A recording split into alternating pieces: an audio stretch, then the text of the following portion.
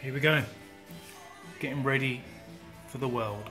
I've ground down the edges here so you can see the perfectly bare metal on metal, and then I'm just going to align that so it's square, same on that side. Probably put a G-clamp on it and then just do a tack weld either side, take the clamp off and check it's square, and then finish the weld. So you can see the forks are slightly bent in still. So I'm gonna leave it like that.